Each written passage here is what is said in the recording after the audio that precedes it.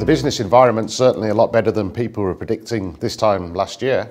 There's been a lot of new supply, which a lot of people forecast, but we've seen a really strong demand response as well, particularly from some of the newer markets.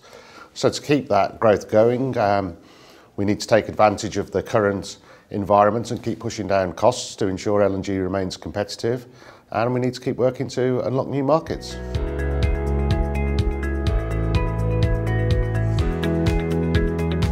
Well, obviously, bringing down cost is really, really important. A few years ago, the industry was very focused on speed, and now it's on cost, and I think that's very beneficial. Where we're focusing a lot at the moment is on LNG into the transport sector, both into the marine side and onto the roads for heavy-duty vehicles. You know, we think there's a big potential there, particularly in the marine side, following the recent changes in regulations to improve the emissions of shipping.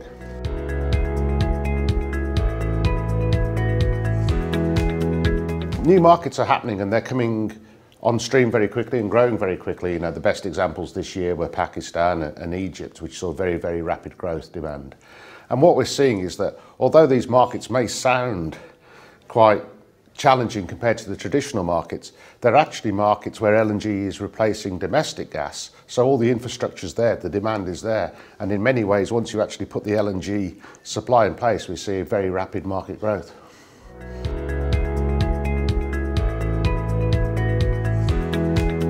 It's a good event. You know, you get a great collection of people here, and you don't have to find them amongst another 5,000 people. You can find the people you want to see quickly and have a good catch up at the end of the year.